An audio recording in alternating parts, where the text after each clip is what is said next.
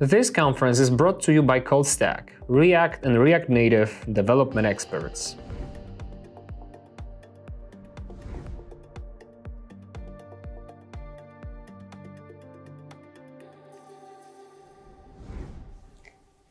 Hello everyone, I hope you are all having a great time at React Native EU 2021.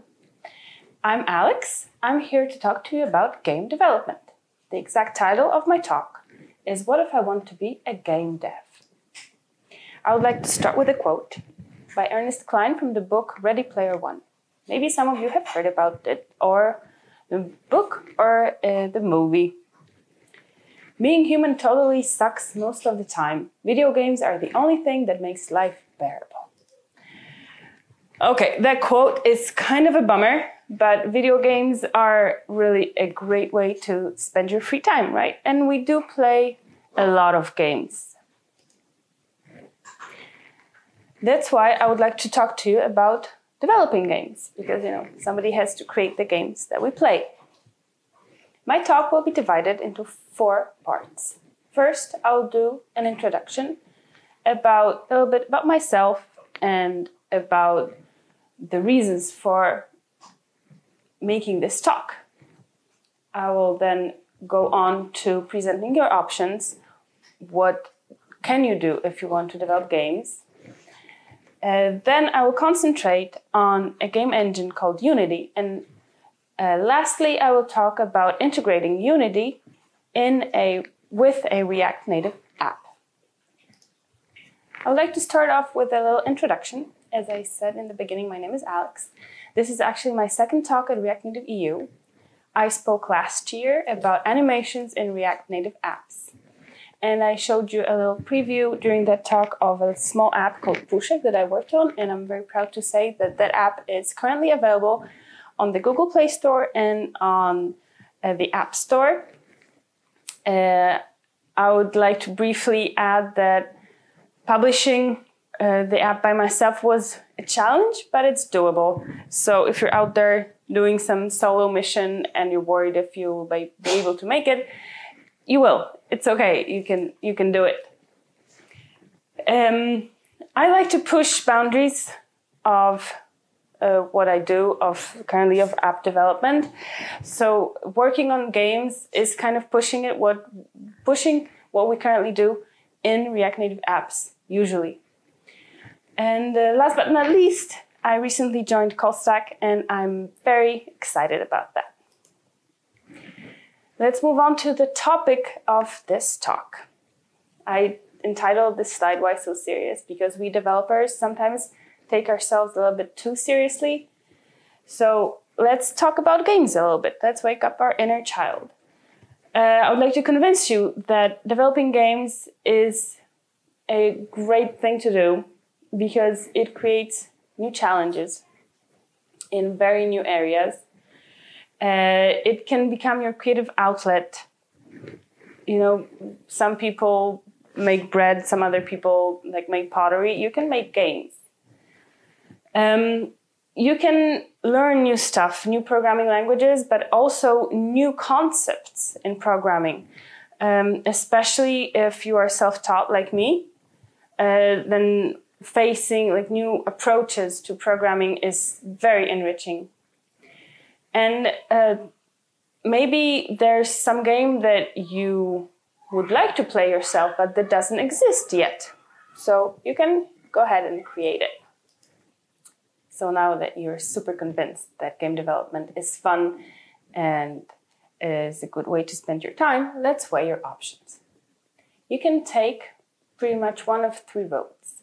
You can go with just plain old React Native, and it can be done in React Native. There are a lot of Flappy Bird examples of games developed in just plain old React Native. I guess Flappy Bird is the game equivalent of the to-do apps for React.js tutorials. Another road you can take is using a library called React Native Game Engine. It's just exactly what the name says. It's a game engine.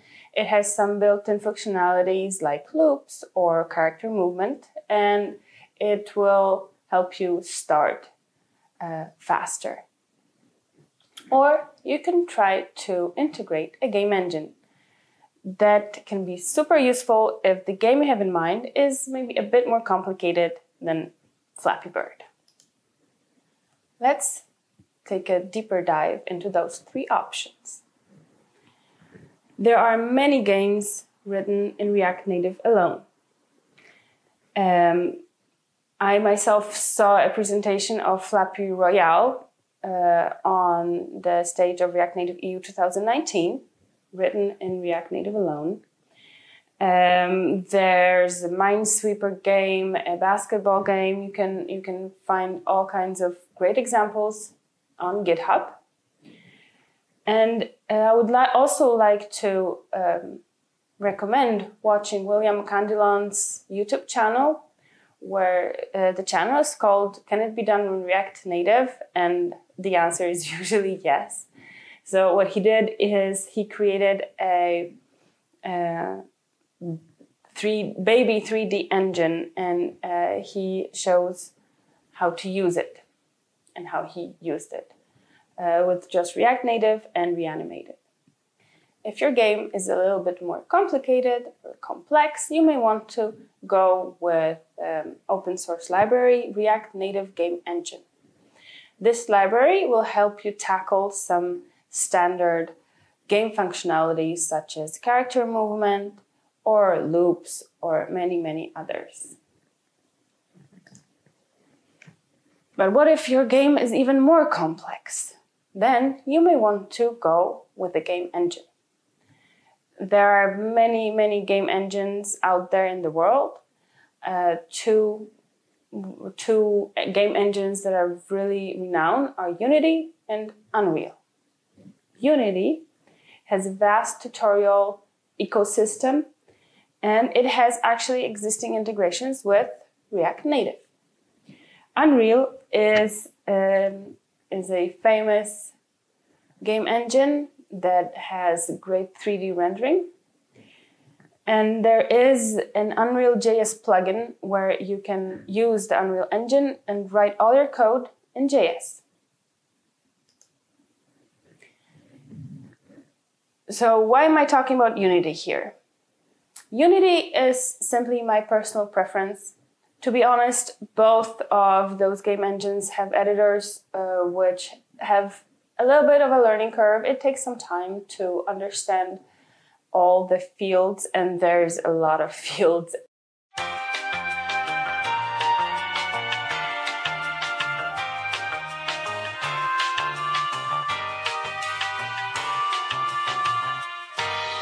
And you have to put some time in. So I put my time into Unity, and what I got back was really satisfying for me. And that's why also I wanted to present it to you today. Here you can see a few second GIF of a game I created thanks to a tutorial on Unity. It was a 14-hour tutorial that I took a couple of hours a day for a week. So after a week, I have this complete game with Ruby, the main character, who is animated, moves around. She can get damaged. She can eat her little strawberry to get her health back. You can see her health in the corner. She can talk to other characters. And this was all done in just a few days with the help of a very nicely done tutorial. All the assets were free. And this was a real fun way to learn Unity. And at the same time, I ended up with a game that I can play, that I can show to my friends and family, that I can build out. I can create a whole world now and make this a really big game. Here are a list of some key points which convinced me to use Unity. As I said, Unity has a lot of tutorials. Some of them are in editor, very comfortable to use, with highlights of buttons that you have to click to achieve the goal of the tutorial, as well as tutorials on the website.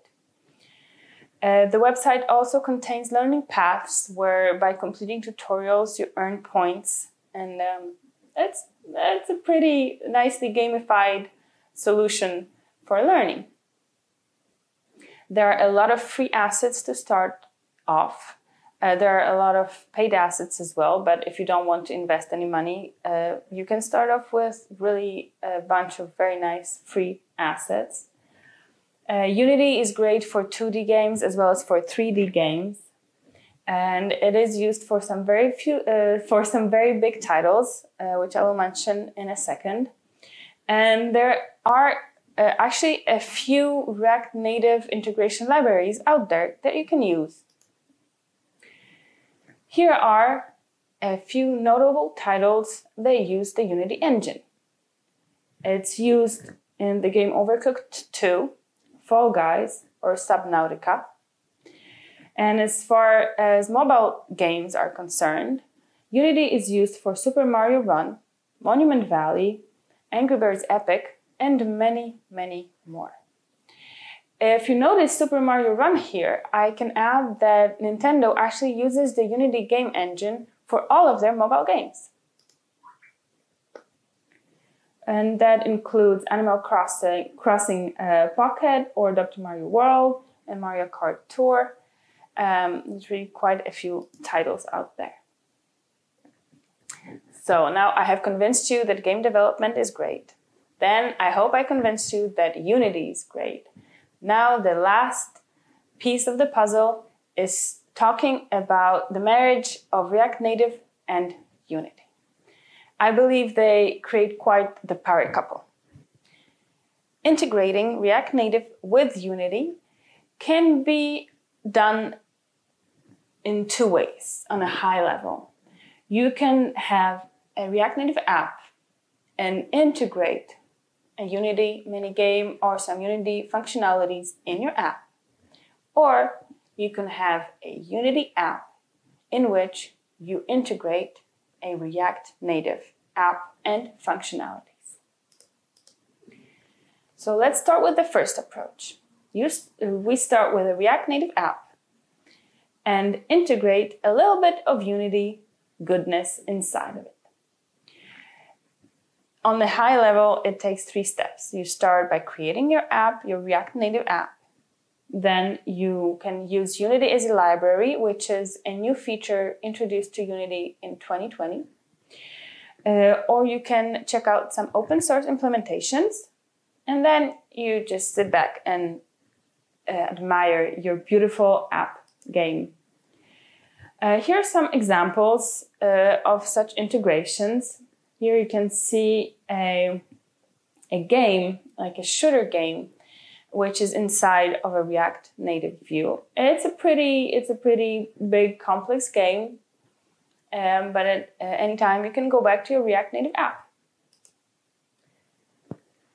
There's also here you can see another example of an app which has a Unity game, a React Native app with a Unity game, but it's presented on a tab.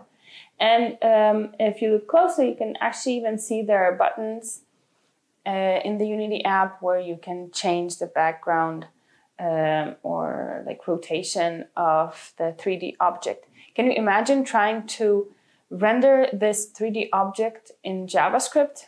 I mean, that would be a lot of work, right? And Unity is pretty much a few clicks. Here you can see another example of an integration. It's different in the sense that the Unity game or view is in the background of your React Native app. And on the right, you can see something that I find super exciting. It's an example integration made by the Unity team of using Unity as a library inside a native app. So they have like a native app with a store, which we all know you can do in React Native.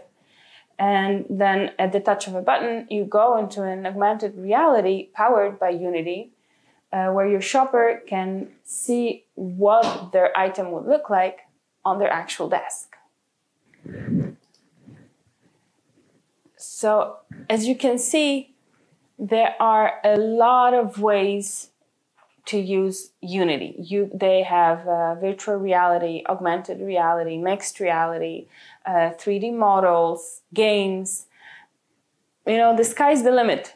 And this is my cat who really wanted to participate in this talk.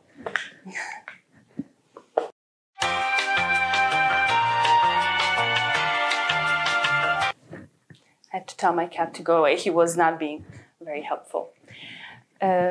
So the sky is the limit for all the different things you can do between React Native and Unity.